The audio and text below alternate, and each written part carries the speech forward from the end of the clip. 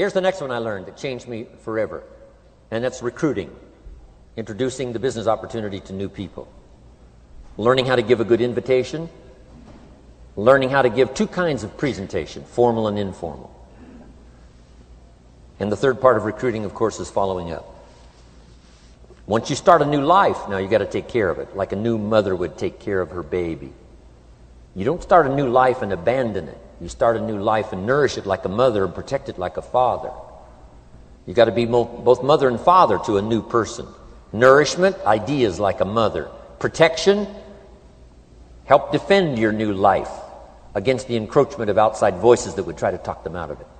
So you got to be mother and father in this art of recruiting. We call it being a sponsor. And being a sponsor is like being a bridge, helping somebody from darkness to light, from skeptic to faith, from not knowing to knowing, from no confidence in themselves to starting to gain confidence. You're the bridge that helps people from the shadows to the sunlight.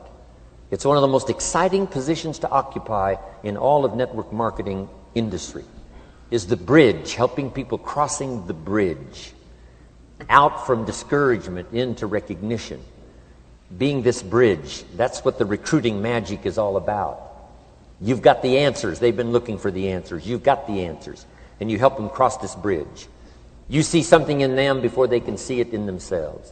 You assure them that it's possible to be more than they are, therefore they can earn more than they've got, have more than they possess. This is one of the great arts in the world. And here's what's exciting about this art. It pays big money. Because now you operate a unique philosophy taught first in the Bible.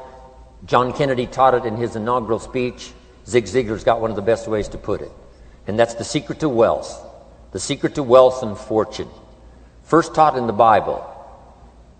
Because the question was asked, how can we achieve greatness, great wealth, great power, great influence, great recognition, great self-esteem?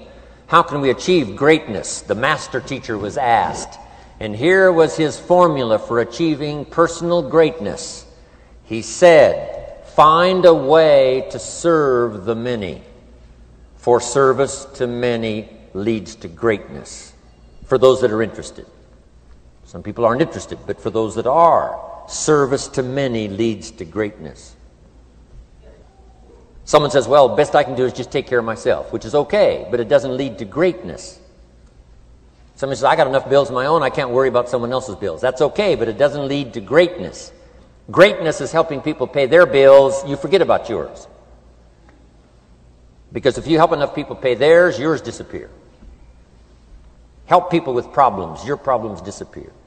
The key to greatness, the master teacher taught, is finding a way. Now, a lot of people would like to serve many people, but they don't have a way.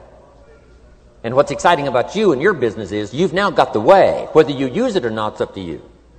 Whether you cash it in or not is up to you. Whether you make a fortune or just a little, that's all up to you. Each person's ambition. It's called the same marketing. The same product. The products are the same for everybody here. The marketing system is the same. The difference is each person's philosophy and each person's individual ambition. But whatever your ambitions are, now you've got the ways and means. And here's what you've got the ways and means to do. Serve as many people as you would like. Now, here's what's exciting about recruiting. With what you're involved in here, you can directly and indirectly affect the lives of dozens of people. Some of you are going to directly and indirectly affect the lives of hundreds of people. And some of you, if you wish, can directly and indirectly affect the lives of thousands of people. And the pay is accordingly. If you affect a few, you earn that pay. If you affect the many, you earn that pay. But the secret is found in the Bible. Service to many leads to greatness. Now, John Kennedy said it in his inaugural speech. Here's what he said. Don't ask. Don't we wish that was the current political philosophy? Where is John Kennedy and his philosophy? John Kennedy said, don't ask. That's important if you understand philosophy. He said, don't ask what the people can do for you. Don't ask what the country can do for you. Don't ask what the government can do for you. That's not how you get rich. That's not how you have high self-esteem. That's not how you get trophies to put on the mantle above the fireplace, asking what the people can do for you. Don't ask, he said, what the people can do for you, but ask, what could I do for my country? And the country means the people. What could I do for the people? I want trophies. I want recognition. I want high self-esteem. I would even like a chance to make a fortune. John Kennedy says it's easy. Don't ask what the people can do for you, but ask, what could I do for the people? Could I directly and indirectly serve many in my country? And now that you are participating in this program, the answer is yes. Now, Zig probably said it best. Zig's got some great stuff. Zig and I have been good friends for a lot of years. Zig says money isn't everything, but it ranks right up there with oxygen. Zig, you're right. Zig says, my dentist told me, Zig, only floss the teeth you want to keep. Forget the rest. But here, Zig is famous for this now. This is one of Zig's philosophies, and it goes right along with the other two, the Bible and John Kennedy. Here's what Zig says. If you help enough people get what they want, you can have everything you want. If you help enough people get what they want, you can have everything you want. Now, wanting everything you want, we call that self-interest. But it's okay to have self-interest if you do it in a positive way. By helping enough people get what they want, you can have everything you want. Now, you can accomplish all that by learning this next skill called recruiting. And I learned it, and it made me fortunes. So now I've got 3 skills: milking cows, making sales, and recruiting. Here's next I learned: communication, how to conduct a meeting. I learned identification, logic and reason, attack and confess, solution. Simple deals on communication. Wasn't easy for me at first. I stood up to give my first presentation, my mind sat back down. Right? Y'all been through that? Opened my mouth, nothing came out for a while. But here's what I did. I did it again. Just jot that phrase down. I did it again. That's the secret to how I got here. 35, 40 years later, it's how I got here. I did it once, it was uncomfortable. That first presentation was so lousy, if I hadn't have been doing it, I'd have gone home. It was not that good. But here's the secret to how I got here. I did it again, and then I did it again, and then I did it again, and I did it again. I remember when I first decided to be a little more animated, right? And walk out away from the podium, right? Get out from just behind the podium. So I got out there, and then I thought, how do you get back? Whoa, I'm stranded out here. Remember those times? Doing something for the first time? But you learn quickly in your business, right? In your business, a guy stands up to give his first testimonial, and he's so nervous he forgets his own name, right? And 30 days later, he wants to give a 3-hour testimonial, right? You can hardly get him off the stage.